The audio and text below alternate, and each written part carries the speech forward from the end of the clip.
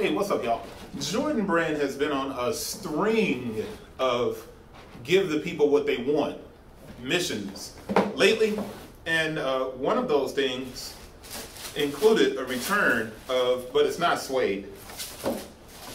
Matter of fact, let me go ahead and pull this out. It's 3M. This is almost like the Toro Bravo that released a few years ago, where they brought it back. Well, no, it's not even the Toro that they did that to. It's been a few shoes where they re-released a classic kind of colorway, the green bean colorway, dropped in 2006. And it was selling for like ridiculous money. And then Jordan decided to do this shoe. And this shoe is basically selling at retail. That's not a bad thing. You know, if you're a person that's reselling, and you're doing a lot of reselling and you bought these and you thought you were going to like make a killing on them because people have been waiting for this shoe. Well, what you got was a 3M version of the classic green bean, and it's just selling at retail. So you're not getting a lot of money out of it. But let's jump into our Q points to check because it's so hard to authenticate now. But if you don't have a box and that box is not super sturdy, that's the first thing that should tip you off, man. This thing is sturdy. I mean, it is super, super sturdy. And it's got a nice sheen on it with the paint splatter, just like the paper that has the paint splatter.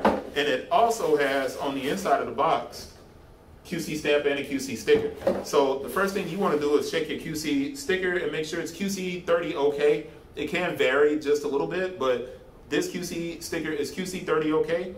But the stamp is where we really get some important information, and of course it's easy to mimic now, but it should match with your date. It shouldn't match, but it should be within 4 weeks of the date on your size label. And we know it's really hard to get to the size label on this shoe, and I'm not pulling apart. It belongs to someone. So the stamp, the QC stamp is 02 10 22 3N. 02 10 22 3N. 02 10 22 3N. Now I'm going to pull this down to see if I can see this size label because it's kind of critical to 02 10 22. So I'm going to drop that down, and the small code is SZ, which is made in China. Dates of production 11 17 21 2 01 14 22. 01 14 22. I don't even remember what I said. 01 14 22. It should match up. Obviously, it's going to be next to my head on one of these sides, so you'll be able to see if that matches up. I want to see something real quick though. 01 14 02 10. Yeah, that's within 4 weeks, man. So it's perfect.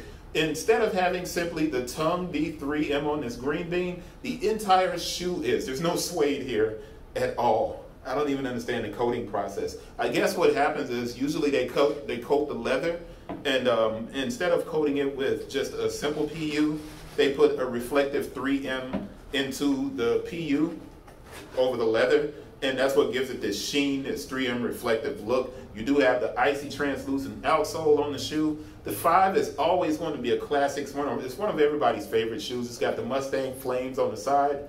The airplane Mustang flames. It's got an embroidered Jumpman at the back, not a Nike Air.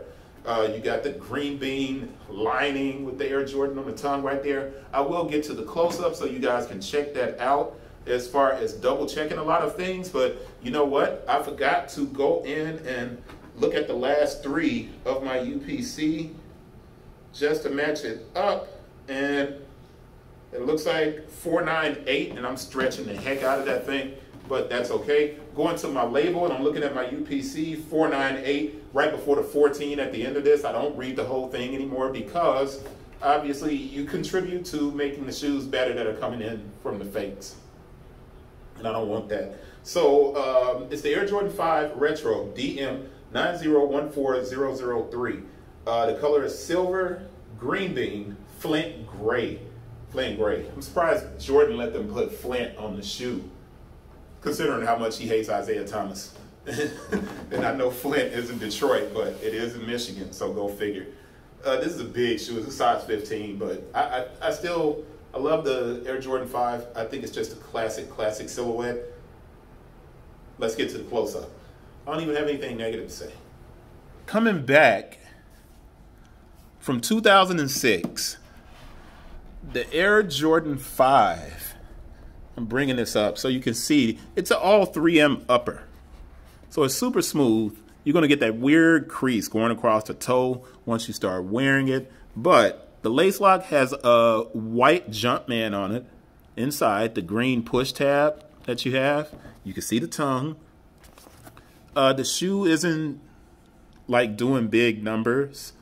And that's a good thing for those of you who like the shoes. You can still find them in the places that got them late, who didn't call like people and say, yo, come and get these shoes. You can find these in the stores because everything is coming in so late for Jordan brand and for all of these different brands. But in particular with Jordan, it matters when things get pushed back.